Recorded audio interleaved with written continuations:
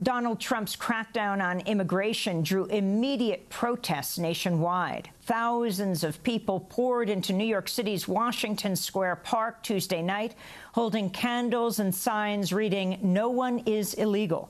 Vigils and rallies were also held outside Los Angeles City Hall and at the Columbia Heights Civic Plaza in Washington, D.C. This is Debbie Almontaser, president of the Muslim Community Network, speaking in Manhattan Tuesday night. I'm a community activist here in New York City. I'm also a Yemeni American who actually still has family back in Yemen. Shortly after the war, many members of my family were actually able to flee, such as my daughter and her husband.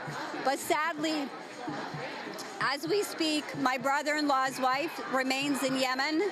He actually began the petitioning for her, and she was in Jordan and awaiting just to finish her paperwork. And now with this executive order, I very much doubt that she will be able to join her two daughters and husband who are already here. That was Debbie Almontaser, and this another protester originally from Sudan.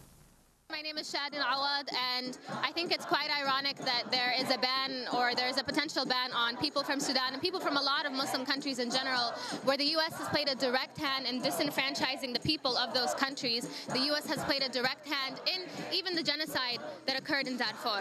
I think it's really ironic that, now it's however many years later, they're saying, oh, we don't want you. We don't want you after we messed up your country. We don't want you after we've disenfranchised your people. We don't want you after we've disenfranchised the world. As the U.S., we meddle, we go everywhere, the U.S. goes everywhere, and then says, no, we don't want you anymore.